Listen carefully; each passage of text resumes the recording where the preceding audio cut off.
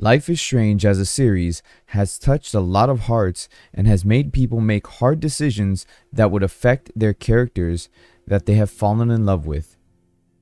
But the previous Life is Strange games had protagonists with supernatural abilities such as time travel or telekinesis, two abilities that just don't exist in the real world. Unless one of you watching can travel through time, and if you can, then do me a huge favor and go back a few years and tell me to invest in Bitcoin. This new protagonist, Alex Chen, however, sports a new ability for the series.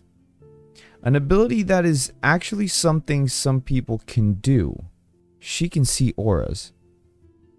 Hi, my name is Chris, but you can call me Goshen.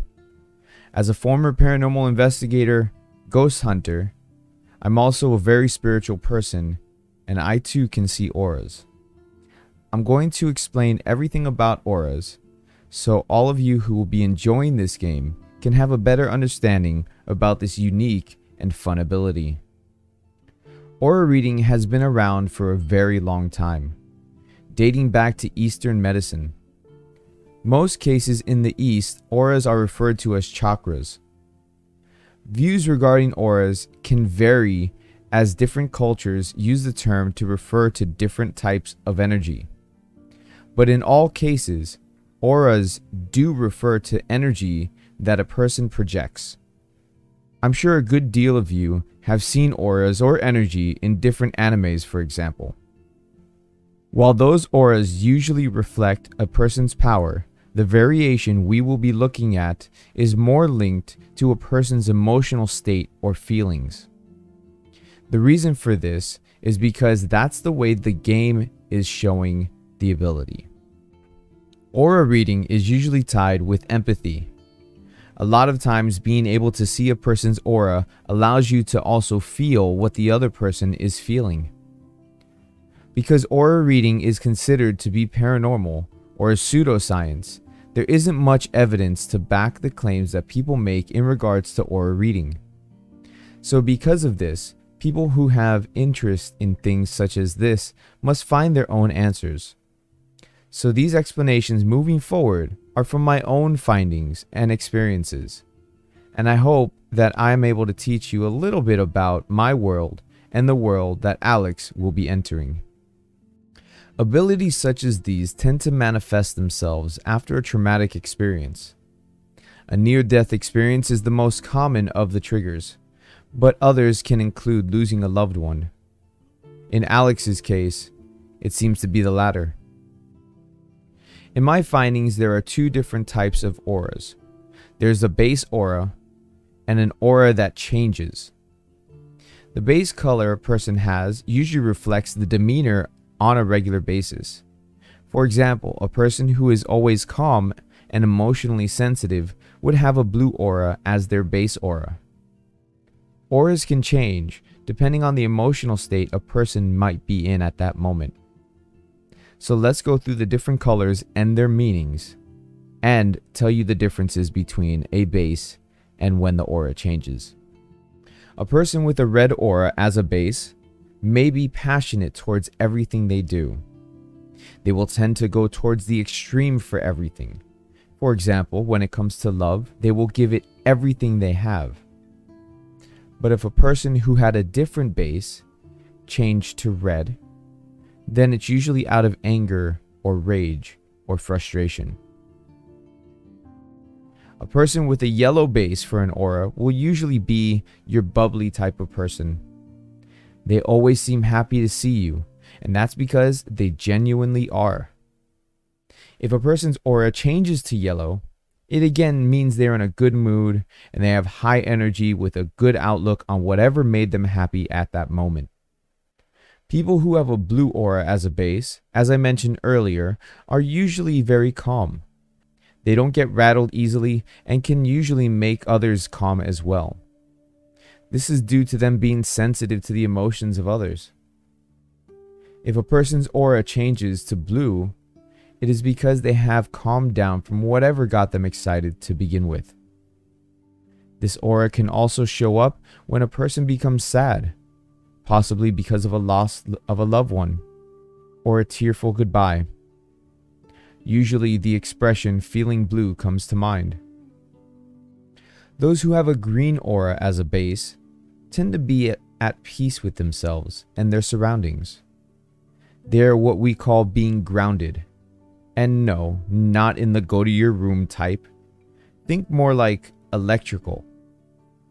But we'll go into that a little later in another video. People with green auras are typically healers, like doctors and therapists. They tend to go out of their way for others who need them. People who change to green typically do so because they are being compassionate. And because this is very similar to how a blue aura works, you will typically see a change between the two. This color will also show up when someone has the urge to protect someone who's close to them.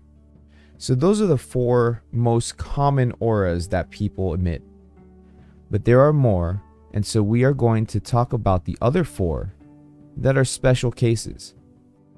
And the reason why these 4 differ is because for one of them, a person does not have it as their base, and the other 3 are not affected by emotion, meaning there is no emotion that will make you have these 3 auras.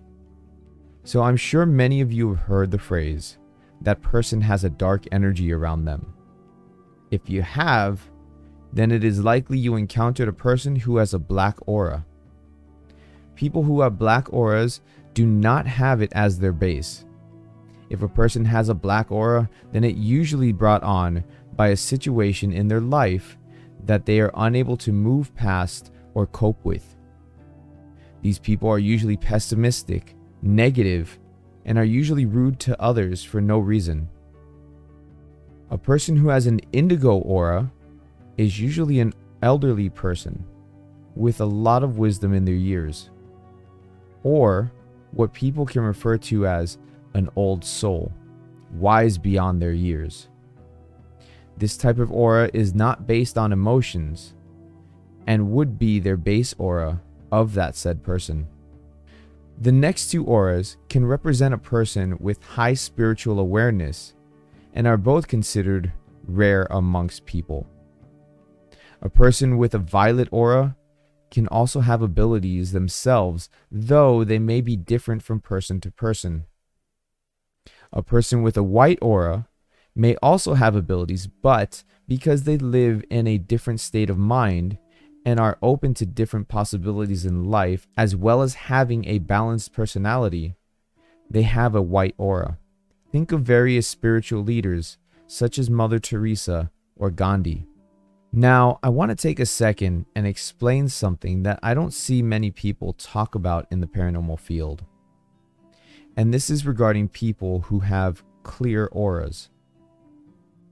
Clear auras are very uncommon, and a person who has a clear aura as a base means they do not have an aura color of their own. These people are usually much more susceptible to other people's emotions. These people can take on auras of others, which can affect their own moods in both negative and positive ways. And this is what happens to Alex Chen, our protagonist in Life is Strange True Colors. This is also where I leave you. Join me on the next video where we will discuss in more detail what is going on with Alex and how everything affects her. Until then, thank you for watching. Don't forget to hit the thumbs up if you enjoyed this video and learned something today. And subscribe so you don't miss out on the next video. I'll see all of you real soon.